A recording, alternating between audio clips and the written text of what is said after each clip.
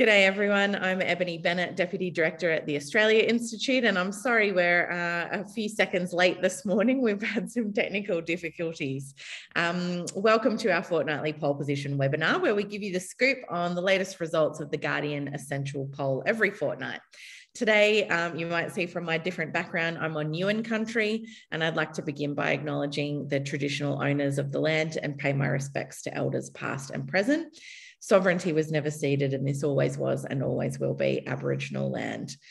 Days and times for the Australia Institute's webinars do vary, so please head on over to australiainstitute.org.au to find the details for upcoming webinars. And a couple of quick Zoom housekeeping tips. You can type questions for our panelists in using the Q&A box. You should also be able to upvote other people's questions and make comments on them as well. A reminder to please keep things civil and on topic in the chat, or we'll boot you out. And finally, a reminder, this is a live event and it is being recorded, and the video will be available later today at australiainstitute.tv. The audio will also go up as a podcast episode of Guardian's Australian Politics podcast sometime tomorrow morning. I would like to welcome our regular panellists, Katharine Murphy, Political Editor of Guardian Australia, Pete Lewis, Executive Director of Essential Media, and Richard Dennis, Chief Economist at the Australia Institute, is joining us this week as well, because we're going to be getting stuck into the budget, amongst other things. And they do say that a week is a long time in politics, and the last fortnight has been packed in Australian politics. We saw the Treasurer deliver the federal budget. Ukrainian President Vladimir Zelensky addressed the Australian Parliament. And of course, the Prime Minister is expected to call the election any day now. Communities across New South Wales and Queensland are still recovering from the floods. And just in the last 24 hours, the IPCC has delivered yet another scathing report about the world's lack of action to reduce emissions. I think last time we spoke, South Australia had just elected a new Labor Premier, and just yesterday, the Premier of Tasmania announced he was retiring, meaning there'll be a new Liberal Premier and a new member elected on count back down there. But really, the last fortnight has been dominated quite a bit by the internal politics of the Liberal Party in particular. So we might get stuck into why that is the case. But Katharine, we will get stuck into the budget in a second, but I did just want to focus on the non-budget politics for a second. The election any day now. 2 weeks ago, we were kind of talking about bullying allegations from Senator Kimberley Kitching after her death, her very sad death. But in the last week, we've seen quite a speech from Senator Fierravanti Wells from the Liberal Party that's really shifted the debate onto the character of the Prime Minister. Why is this speech causing the Prime Minister trouble? Well, it's sort of the sort of short version of the trouble for Morrison with this intervention and some interventions that have followed it is that it sort of plays to a pre-existing set of propositions. If we look back at the Guardian Essential Poll over the last 12 months, that's the 12 months just gone, Scott Morrison's approval in the mind of voters dropped by 19 points over the course of the year. And that's sort of, you know, a function of you stay around in politics, you get a record and people start to, I guess, their impressions of you start to become more solid. And so the sort of damage, I guess, for the Prime Minister of Connie Fierravanti-Wells's intervention is that some of the sort of negative character traits that she alleged against him sort of play back into this sense in the community that the Prime Minister is off the boil and may not necessarily be governing in their best interests. I missed the last poll position because I was out on the ground in Tasmania in the two marginal seats in the northwest of the state. And you do have difficulty at the moment finding voters that you speak to in the streets, in the towns, in northwest Tasmania. If it is difficult to find someone with a good word to say about the Prime Minister. So I think that's the difficulty for the government. Is that it plays into these, I suppose, negative or preset negative perceptions of the Prime Minister. Obviously, if you love the Prime Minister, it'll make not a lot of difference. It'll just make you feel sorry for him and think there's a pile on. But for voters who are sort of looking at the Prime Minister and thinking, yeah, I'm not really sure about you, mate. This is not helpful. And also, just from a basic campaign strategy point of view, as Ed points out, the election is imminent.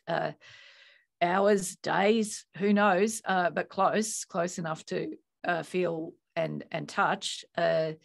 At the moment, the Liberal campaign will have to be wargaming this phenomenon that we've seen over the last couple of weeks of blue on blue attacks. This isn't, we've not yet seen Labor's negative advertising campaign against the Prime Minister that will doubtless be unleashed at some point during the campaign.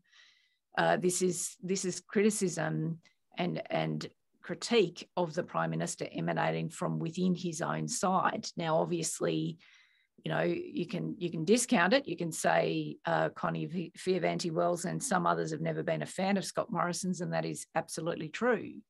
But the difficulty is that it does create this negative feedback loop, which can sort of feed on itself. And then logistically, if you're sitting in the back room of the Liberal campaign right at the moment, you'd be thinking to yourself, oh my God, how does this end? Will it end? And how do we try and inoculate our candidates in marginal seats against sort of being caught in this negative backwash against the Prime Minister? So it's quite an interesting phenomenon just on the eve of the campaign. It surely is. And we are about to head into the campaign. But Richard, Chief Economist at the Australia Institute, I did want to touch on the budget just a little bit. Katharine, you were quite scathing in your analysis, which people can find on Guardian Australia, and we might come back to that. But Richard, what was your sense of the budget and how it's landed? Oh, budget, that was a week ago, Ebony, a week. Look, budgets reveal a government's priorities. And this budget revealed this government has no priorities. Really, like what problem are they trying to solve? What problem were their announcements and their policies focused on fixing? One and only thing, getting themselves re-elected. If, and it's a giant if, managing the economy was their number one goal, which part of the economy? Are they really trying to drive productivity growth? Because they didn't announce anything that really will. Are they really trying to reshape our labour market? Because if they are, they didn't announce anything that will. They're clearly not worried about debt or deficits anymore. They're clearly not worried about household debt or national debt or the current account deficit. Like, what problem are they actually trying to solve? And of course, the only problem is that Labor might win, right? So they literally don't, and needless to say, they're not interested in tackling climate change or reducing income inequality or fixing Indigenous disadvantage. Like, these things don't even occur to them to discuss. But even if you want to take their language of managing the economy seriously, which bit of the economy are they trying to manage? Which economic problem is in their sights that they are saying, come on, everyone, we need to get on and do this? It's just, here, have some money, try and forget that we haven't fixed wages growth, try and forget the fact that you're spending a fortune on private health insurance, try and forget the fact you can't afford household insurance. Like, it's just, here's a little bit of money in the lead up to the budget to show we're listening, but that's actually not the job of government. Like, listening's nice, right? But you're actually supposed to have some plan for yourself and for your government. And Scott Morrison's plan is to say Anthony Albanese would be worse. Now, the voters will decide that, but yeah, there was literally nothing in the budget to kind of solve any economic problem. There was literally just raw politics. And interestingly, I think at this point in world history, where people are looking to government for health, they are looking for government for climate change, they are looking for health to government to deal with things like gender pay gaps, a whole bunch of people are looking to the government to say, well, what are you going to do about this problem? And Scott's like, can I give you $250? I don't think it's working. Yeah, and on that note, Pete, I know you've got some budget questions in the slides for today's essential poll. So if you want to take us now, I know we're going to start off with that political problem and where things are at in poll positions. Essential, essential poll results for this week. So kick us off with the first slide, if you don't mind. I will. And as everybody knows, we are not interested in horse race polling until it's election time. And then it becomes very exciting and interesting, doesn't it, folks? If you're listening to this as a podcast, you can also go to essentialreport.com.au and play at home. So the first slide we've got up is federal voting intention summary. On one level, this looks really evenly balanced. 36 primary for Labor, 37 primary for Coalition, 10 for the Greens on one flank, 12 for other independents on the other flank, and undecideds down to 5%, which is pretty low. We've been as high as 12 in our polls. So we are starting to get to people. And remember, the undecideds, which we made a conscious decision to keep in the poll, they are people that refuse to give an opinion on 2 attempts. We ask them once and we say, who are you going to vote for? And then if they can't give us an answer, we say, well, who might you vote for? And then if they can't say an answer to that, then we say, well, you're someone that hasn't made up their mind yet. That's down to 1 in 20, which is still enough to change the election, right? That would work out in the old form of a 2PP of 50 to 45. So we're not saying anyone's in front because of those 5%. But I think that 12%, which is the other independent, is also really, really interesting, because while it feels that a lot of these, that includes UAP, One Nation, but also Teal Independents, which are in some of the metro areas now polling into the 20s. And I think in a way, there's a bit of a sense that this is the Liberals' green moment, that they're really now facing an organised, loose coalition of candidates who are pooling resources to put pressure on them from their left flank. I'll just go through these lines in a little bit more granularity. This sort of shows us the journey since midway through last year. It's bounced around a bit. As you say, those dots, the dot bit without a line is the don't knows, and as low as it's been.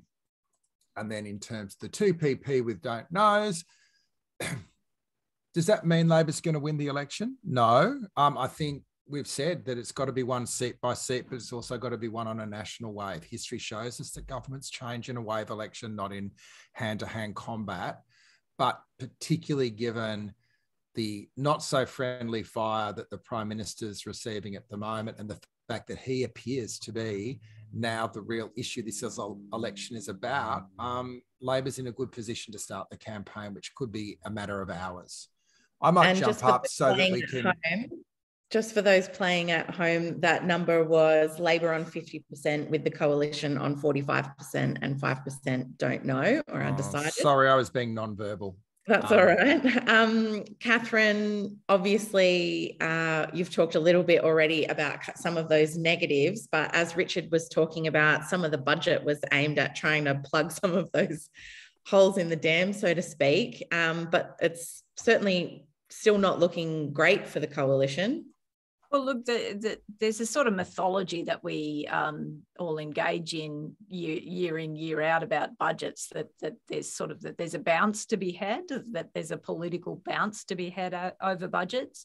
If you look at data over the long cycle, it's very rare, actually, for a budget to deliver a measurable bounce for an incumbent government. It's just not really how it works. But in terms of how the government wanted to start off this campaign, they were certainly hopeful that the budget would do a couple of things for them. One, sort of turn the conversation back into issues of economic management and security, which the Liberal and Nationals have an historical advantage over their opponents in terms of, if we look at the data, although interestingly not at the moment, which is something that we could possibly get to. But look, historically, it's certainly true.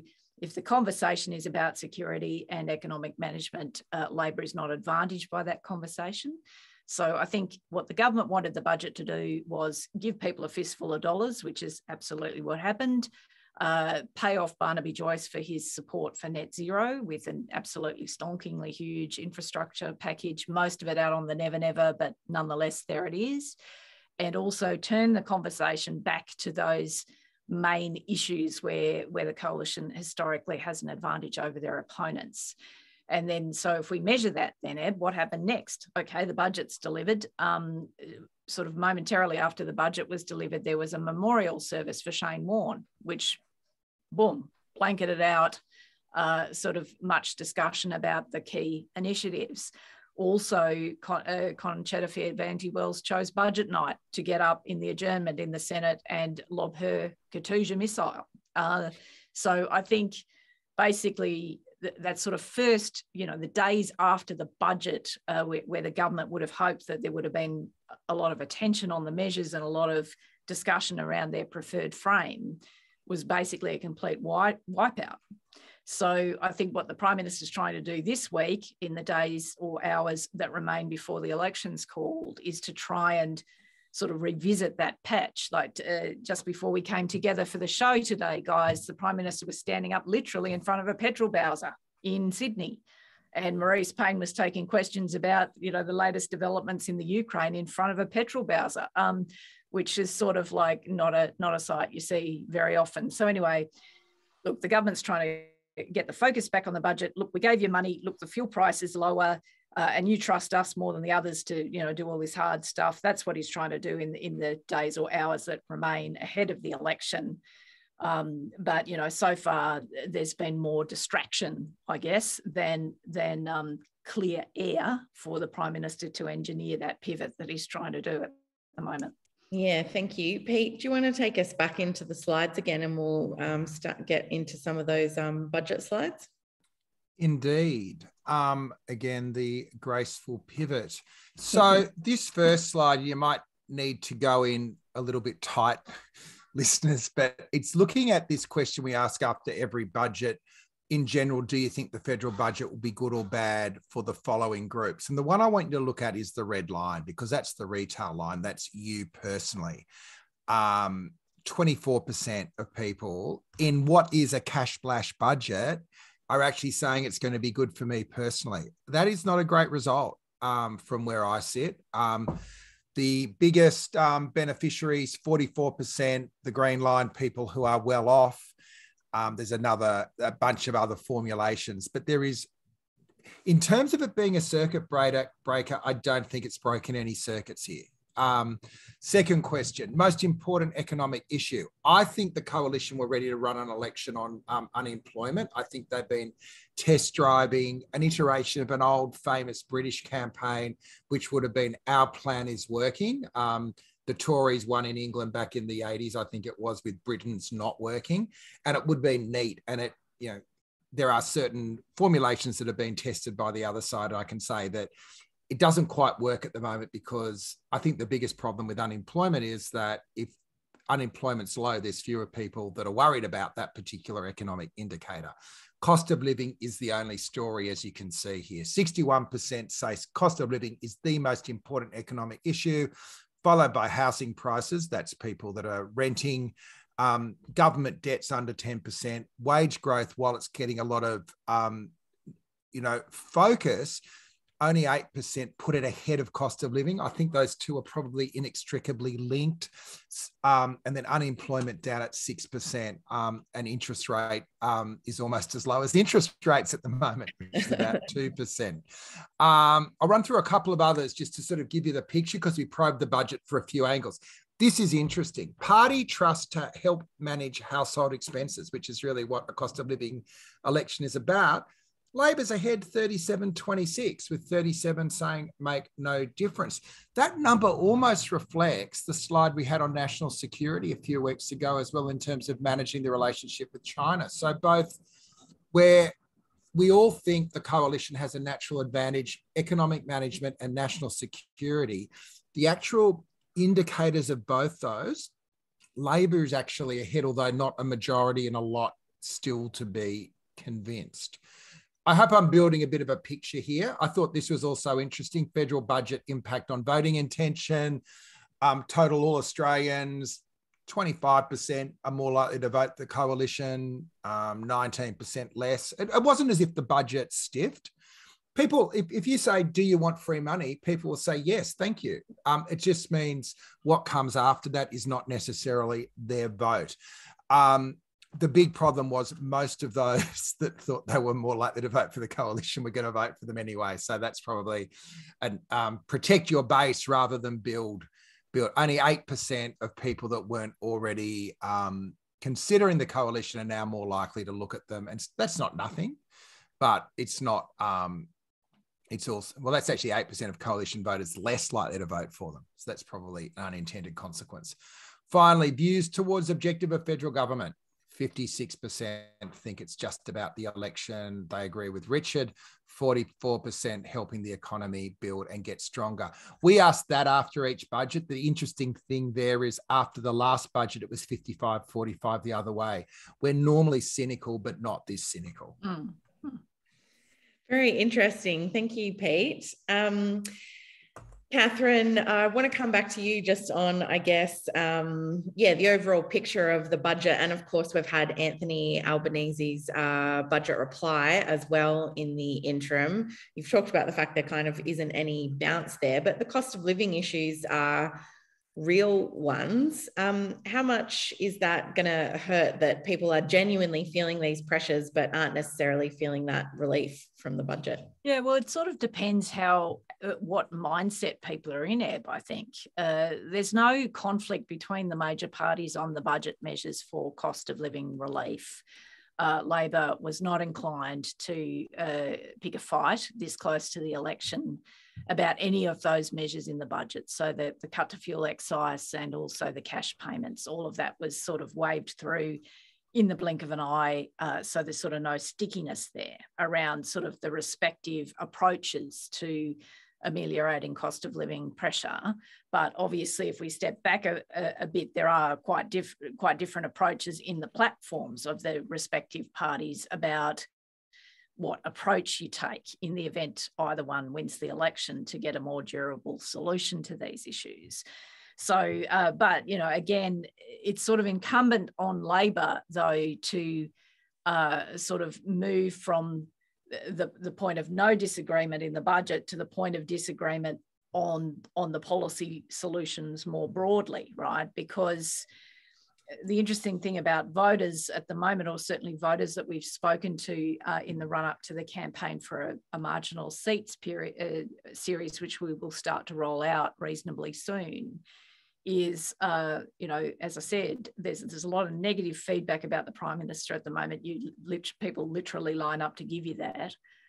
Where we've been, though, the Labor alternative has not cut through yet to voters. Voters aren't really sure what Labor's about. It's not like it was in 2019 when we were out in the field in 2019. There was a lot of really foregrounded hostility about Bill Shorten as a candidate. People were quite negative about him, and a bit like Morrison now, they'd cross the road to tell you about it.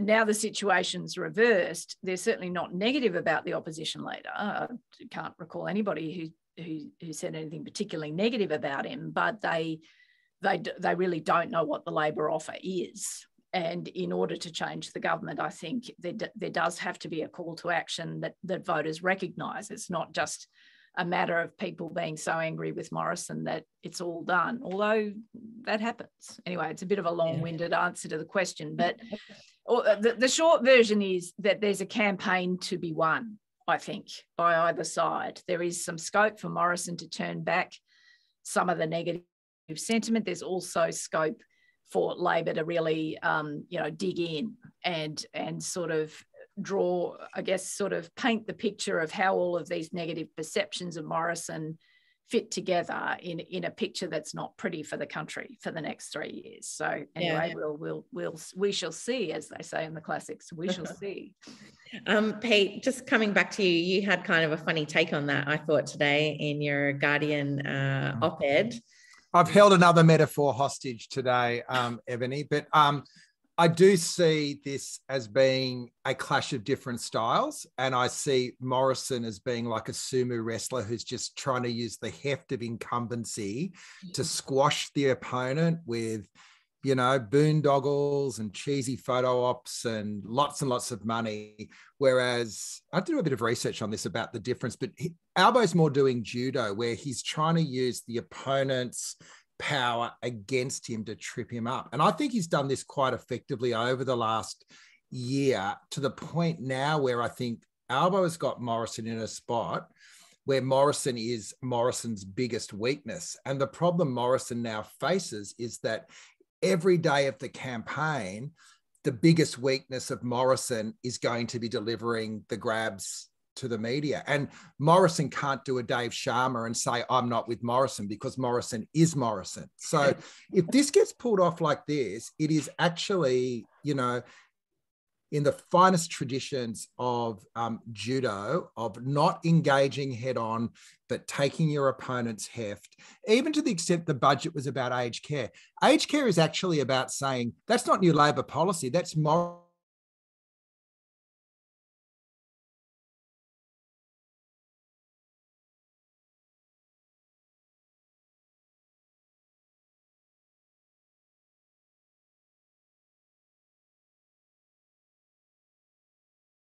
Into thinking that Bill Shorten would poison their children. But 3 years later, like the boot's on the other foot, and he can't hide from it. He can't run a campaign that he's not the front of, and that is his biggest risk of holding on to power. I could just say something real quick, Ev, just on that point. It is interesting for folks with us on the show today to think about that this is the first election campaign in a very long while where the incumbent Prime Minister will have a record.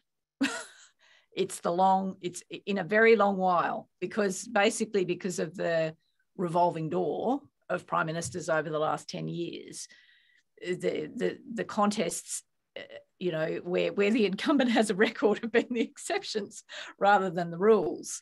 So it is really interesting to think about, you know, how that impacts the contest. Anyway, just a simple point. Just wanted to put that in people's minds. Yeah, Richard, I wanted to come back to you. Katharine mentioned earlier some boondoggles for Barnaby Joyce in the budget, and I know you've been looking a little bit into that. And I guess this is in the context of you know, all of those cost of living pressures that people are feeling, the cash splashes that were also there as, you know, one-off handouts for people. But can you just talk to me a little bit about what was in the budget for Barnaby Joyce as kind of payback for passing net zero by 2050? Sure, I will. But if you don't mind, I'll do it in the context of Pete's metaphor, and leaving aside that I don't like picturing Scott Morrison in one of those sumo underpants. Mushashi. It's the first time I've got to use political mushashi. Can I just say, Richard, without disrupting your flow, Pete needs no encouragement with the metaphors. But anyway, back to you. Well, but I think that the thing that Scott Morrison fears most is being held accountable. If you look through his career pre-politics and in politics, he's always been promoted out of trouble. You know, whenever there's been an unfinished problem or a crisis, he's actually just been promoted out. But of course, when you're the Prime Minister, there's nowhere but down. So I think what Anthony Albanese has done very well is keep saying, "Sorry, Scott, that's on you. How did that go?" And I think the budget really kind of draws out how kind of raw the politics of Scott Morrison's approach is, and how vulnerable he is to Anthony Albanese, because the one thing we know the Prime Minister thinks he's good at is the announceable, and the budget papers are just full of announceables and soon to be announceables. But that's the trap, right? Because no one actually believes he'll finish anything. No one thinks that anything he announces will be delivered or have the benefits that it's supposed to be. And yes, he'll be very creative. Oh, look, that's a hat I haven't seen him wear before. Oh, look, he's next to a petrol bowser. I mean, the TV news will love it. But really now, I think the fact that 61% of people are thinking about cost of living, the fact that most people think that he's in it for himself, means that the one thing he knows how to do is announce something new to distract you from what he didn't do. You know, that's now his weakness. So the dams, I think, are that writ large. Barnaby Joyce is out there saying, look, I got $5 billion for this dam that for 80 years, treasurers have said no to. For 80 years, finance ministers have said no to. Josh Frydenberg's the first treasurer in Australian history to think the Hell's Gate Dam is a good idea. Now, of course, he doesn't think it's a good idea. He just knows he can't win a fight with Barnaby. So when Barnaby's out there standing in front of the big dam and Morrison's out there saying, look at all the money we're pouring literally down this drain, I think people are beginning to see, this is your only trick. And again, at a time where people are worried about COVID, they are worried about hospitals, they are worried about climate change, they are worried about defence, I think they know they need more than that. And it's true that, you know, Labor hasn't laid out a big positive agenda, but I think Labor have said, we take this stuff more seriously than that. And for Morrison just being asked again and again, why didn't you finish the last thing you started? Why didn't you achieve the last thing you promised? How's this thing really going to help? I think that's in a lot of people's heads, and you know it'll be a bitter and acrimonious election campaign. They always are, but Scott Morrison's look at my new thing, ignore my track record. I don't think that's going to work. And Katharine makes an important point. He's the first Prime Minister with a 3-year track record to take to an election, and that's the last thing he really wants us to focus on. Yeah, look, I'm just going to apologise because the next door neighbour's just started his tractor to mow the lawns before it starts raining again here. So if it's loud, I'm going to try and keep myself on mute as much as possible. And apologies if you can hear the dogs and the tractor in the background. I'll go to the Q&A from the audience now. The first question I've got is from Judith Hudson, who says, recently Laura Tingle gave figures to illustrate that it's a myth the LNP are better financial managers. And her question is, how can we help voters to realise this? But I guess my question for you, I'll start with you, Katharine, is do voters realise this? We're kind of seeing that, aren't we, in the polling results, I guess. Well, yeah, there is this interesting reversal in the polling results, and there's sort of 3 different markers that we've had over the last few months. One, a sort of broadly, you know, neutrally worded question on economic management, which Labor was ahead of the government on. Another one on the China relationship that Pete referenced earlier. Then we've sort of got Labor ahead of their opponents on the most salient issue, economic management issue of the moment, which is cost of living, right? So there's that. It's quite interesting. Like that is not normally the case in polls. So anyway, we'll see how that all pans out. I'm not sure what figures Laura used in order to make the point, but you know, there's a very simple comparison that can be made. Obviously, during the global financial crisis, the Labor government did avoid a recession.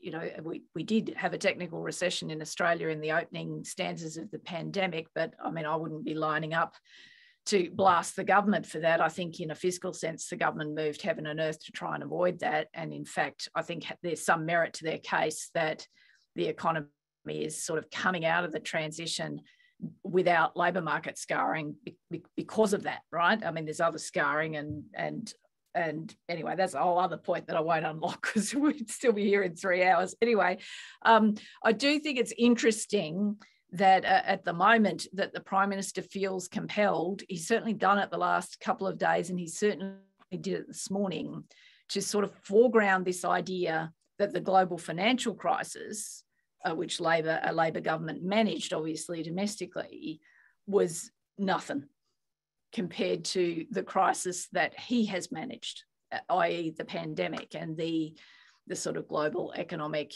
and other ramifications of it. It's sort of like my crisis is bigger than their crisis is really quite an interesting sort of turn in the public conversation. And I've been curious about this for the last few days because it's sort of an odd thing to say. Now, I mean, obviously one can measure the respective crises, and I understand what the Prime Minister is talking about because obviously a pandemic has more complexity than a global financial meltdown caused by inept banking regulations in the United States and other countries, right? Obviously, a pandemic's got more dimensions to it, but I'm quite interested in my crisis is bigger than your crisis because it's suggestive to me that some of the arguments that the coalition would often advance in this message frame in economic management perhaps are not doing the heavy lifting they have done for them in the past. So again, Morrison's trying to reframe to say, well, you know, look, that was really big what I did. It was huge, and you know, why can't you say thank you? I mean, obviously he's not saying that in those overt terms, but it's sort of a plea really to you know, to voters, please reward me for that stuff I did. And sort of just the last point, looping back to the global financial crisis, that is of course the lesson Labor learned. No one thanks you for doing your job. And the Prime Minister is sort of reliving that 10 years after the fact with a different crisis. It's much more important, a large crisis, he tells us, but you can see him. He's now learning the lesson that Labor learnt at the end of the GFC, which is no one thanks you for doing your job. Pete, did you have anything to add to that, just in terms of, you know, how voters have that perception? Yeah, and people that have listened to me previously will know about my favourite theory of polling, the Fingerhut effect, which is named after Vic Fingerhut, a Washington pollster that's been doing the game since the 60s and has this really interesting insight. Right of centre parties, whether they're good, bad or indifferent at managing the economy, tend to be seen as better economic managers. And it's only when you put something that relates to individuals into your life that left of party centres get into the economic argument. So in 2007, it was work rights, which was the economic frame that delivered power for Rudd. Living, like kitchen table, living expenses is getting the high economic debates about debt and interest rates and inflation down to tin tacks around the table. And that's why I think Labor's in the game. To Katharine's point, I agree that you don't get a reward for something bad not happening. But I also think the other piece is that you've got to give Labor credit. In that first year of the pandemic, you could only imagine how the coalition would have played that pandemic if Labor was in power, and how they would have run interference. They would have created that there would not have been that unity. In reality, what Morrison is most remembered for are the job seeker and job keeper, which Labor basically forced him to take up, which has actually been the legacy that he's now running on. But unfortunately for him, a lot of other things have happened, including the second year of the pandemic and the failures of service delivery and the two climate catastrophes that bookended his time in power. So it's just not, he just can't get away with saying mission accomplished, give me more. And again, back to my earlier point, each time he says anything, it is him saying it, and that is taking the salience away from his argument as well. Richard, the next question I've got here is for you. It's from Christy Breakspear. She says, how much credibility can we attach to Morrison's boast that the Australian economy post-COVID is the best in the world? Hey, Christy. Thanks for your question. Look, best in the world. My crisis was bigger than yours. I mean, unfortunately for the Prime Minister, exaggeration is his go-to for everything. Look, the Australian labour market's doing pretty well at the moment with low unemployment. Underemployment is relatively low by historic standards. There's no doubt the labour market's pretty tight, but the idea that our economy overall is doing really well at the moment, well, it's laughable. But this is my point about what part of the economy are they currently trying to fix? What is their goal? We have the lowest productivity growth on record. So that means kind of going forward, we're going to have lower wage growth than you'd ever expect. And guess what? We've already had the lowest wage growth on record, and there's nothing in the budget that's going to help that. So in terms of people's incomes, in the short term, wages growth, in the medium term, productivity growth, both really low. Inflation at the moment, cost of living, big concern, also rising rapidly. So that's going to be bad for people's standard of living. And to the extent that there was a sort of fiscal strategy, this government's just pumped money into an economy with inflation. So, you know, if you're talking about managing the economy, you know, you would expect what they're doing to be actually pushing inflation up. They'll deny that between now and the election, you know, but that's what the budget papers say. That's what people at the RBA are thinking at the moment. So an economy is a complicated, multifaceted beast. There's lots of parts to it. Morrison's latched on to one part, and that is low unemployment rate, and says, look, my economy is the best in the world. But A, that's not true in any meaningful sense. And B, I think this is kind of a bigger problem for him. No one feels that, and no one thinks it's true. So as Katharine said, kind of telling everyone my crisis is better than yours, just makes people think that, you're losing it. And him going out there saying our economy is the best in the world, he runs that risk of you've never had it so good, that sort of trap that Paul Keating fell into.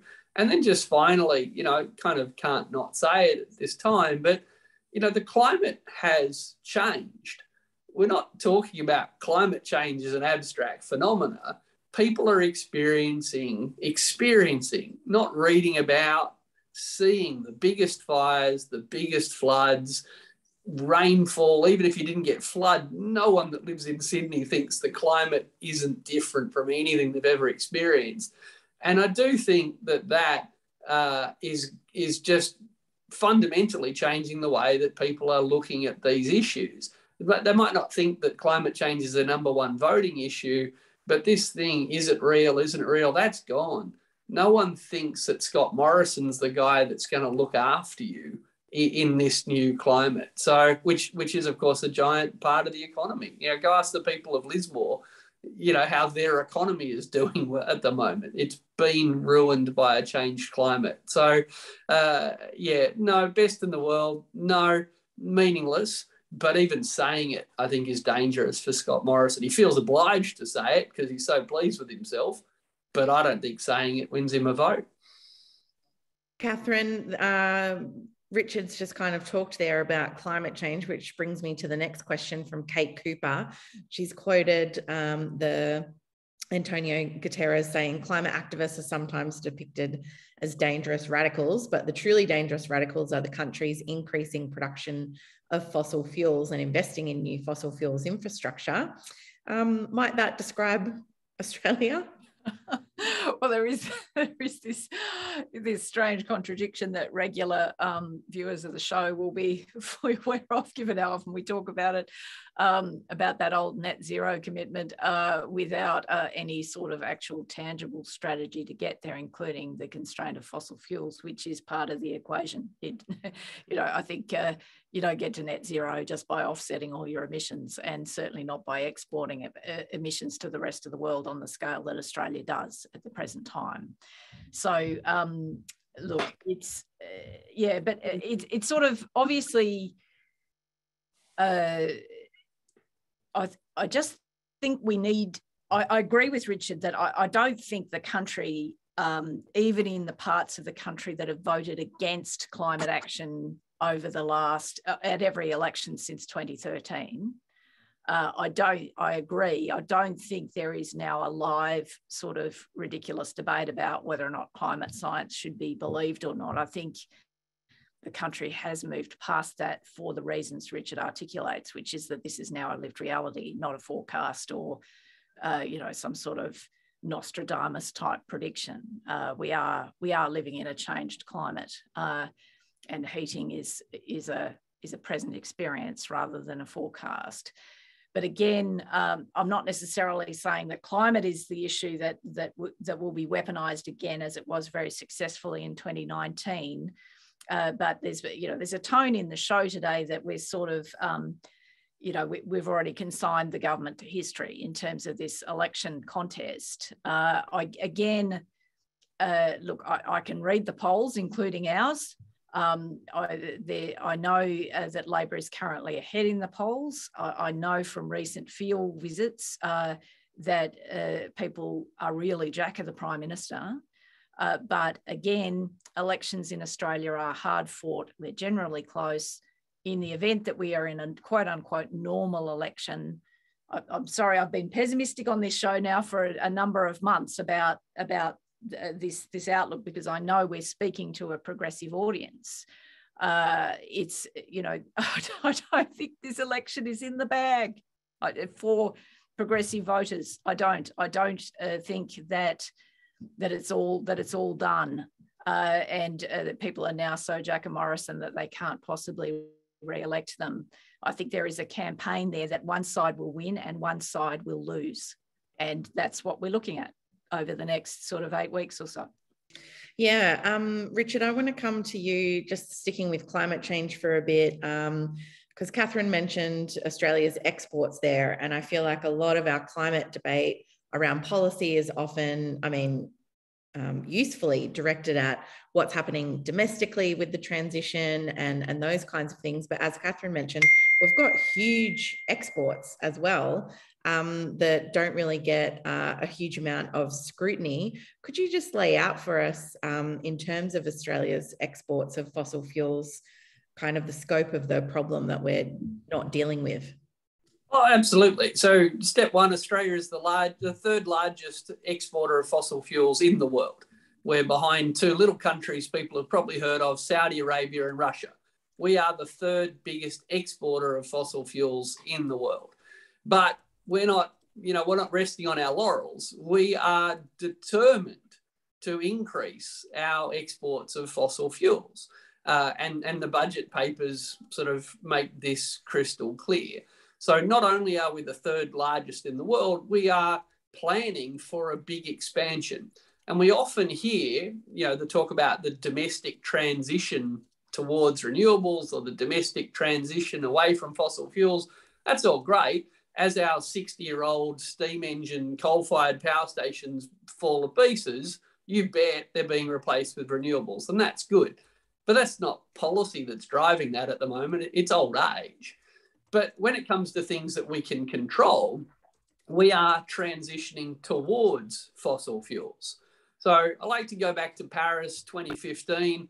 And in 2015, Australia didn't mine coal in North Queensland, right? Now we do. We've got the Adani coal mine up there exporting coal with plans to open new coal mines in the Galilee Basin. So we're transitioning new parts of the country into coal. We are now, since 2015, we've become the world's largest exporter of liquefied natural gas, overtaking Qatar. We didn't export any LNG from the east coast of Australia in 2015. Now we're the world's largest exporter. Yay us. But we're not resting on our laurels. Again, we've got the enormous Beetaloo Basin in Queensland.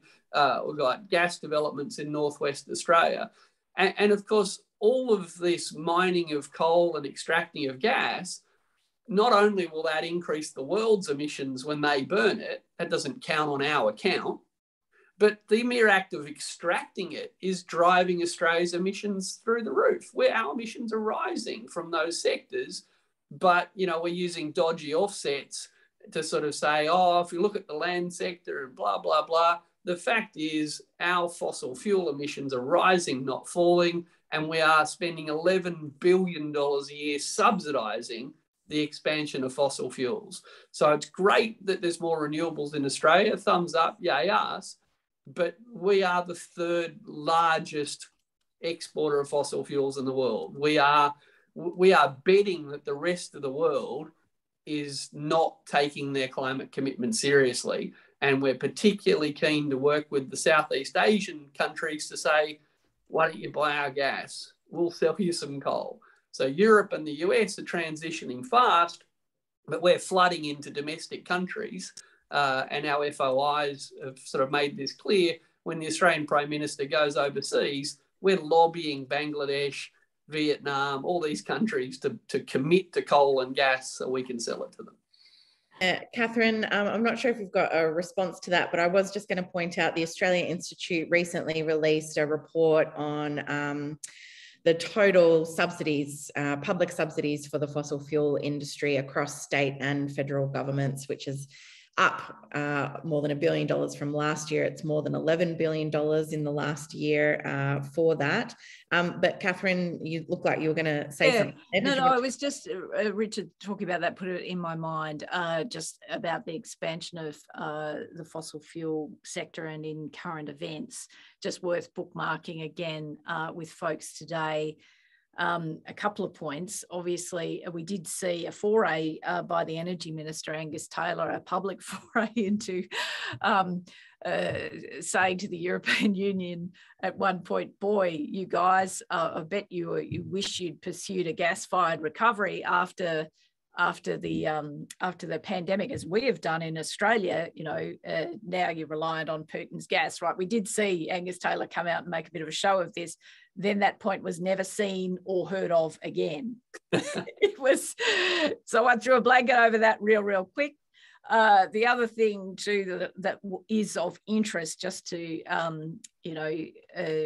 Richard and my analysis around these questions, and me saying to lovely progressive people listening, bear in mind the campaign hasn't been won. I think it is interesting that around the whole sort of pitch of the budget, if you look at how the budget was sold, including the element of Barnaby Joyce's rather large infrastructure package that he extracted in order to support net zero, all of that gas-fired recovery language, in fact, was on the down low so massively it was not even cited anywhere. There was, in the Treasurer's speech, I don't think there was one reference to gas, for example, in anything that he said. And again, I thought that was interesting, just on the point, Richard's fundamental point about the climate change argument is more or less settled in the country, that I don't dispute. I think that's a marker of it, in fact, that at one point, Joyce would have marketed his own package on the national stage as being, a big win for the fossil fuels industry, because a lot of it is back-end infrastructure to support fossil fuels in parts of the country. But not even he's been selling it that way. He's been talking about dams and agriculture and other things, which is quite interesting. For those of us who have, hit our heads on the table about climate and how climate policy has been weaponised in Australian election campaigns for more than a decade, I think there's a lot of evidence around in the public space at the moment that the country has moved on from those fundamental questions. Anyway, that was all I was going to say. Well, it wouldn't be a pole position if we didn't spend a chunk of it on climate change, I feel like. So thanks for the great question and for those responses, Katharine and Richard. We've got, I can see almost 900 people on the line with us. So thank you for joining us today. Katharine, I've got just one question here from Paul Cox, who asked about the recent political appointments to the AAT. Apparently a huge number appointed yesterday. Can you just tell us a little bit about that? Appointment palooza, yes. There is no surer sign of the fact that the campaign, or the start of the official campaign, is now only days away than the absolute torrent of appointments that rushes out of the government in its last weeks.